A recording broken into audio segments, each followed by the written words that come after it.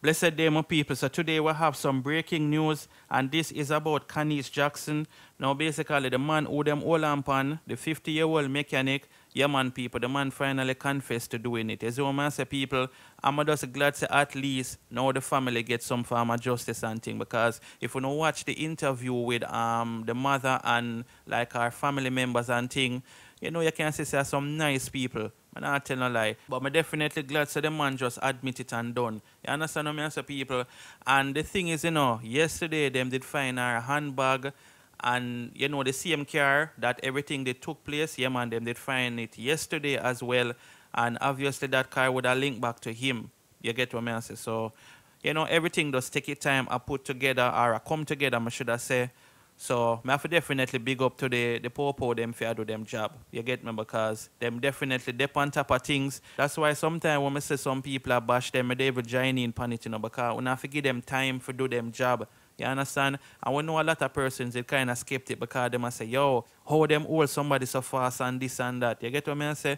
But as I say, it happened, the guy say what I have to say. And also I'm going to play a small interview with DCP Fitz Bailey.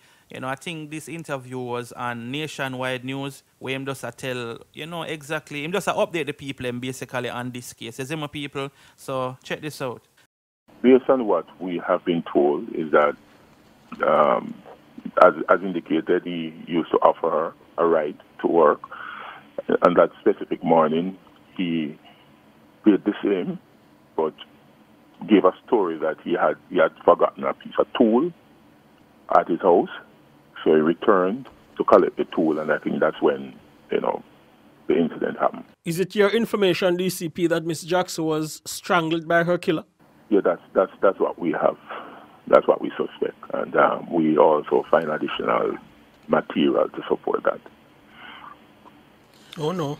All right, people. So, when you hear what I'm to say, and trust me, this is like great news. And even though it now can bring her back, but, you know, from the family get some form of justice and, you know, them feel, I don't even want to use the word better because obviously, you know, nothing can actually make them feel that way.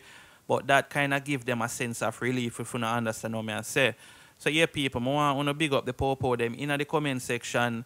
And, you know, hopefully we can get some more of them money where I do them thing here because it enough for the people. When I say enough, I mean it enough. So it's just the people them for work together. You know, we all are one. We want to protect the youths them. And, you know, we never can tell what this girl would have end up being a people. She could have probably come be the next prime minister or even some doctor who would have helped out a lot of persons.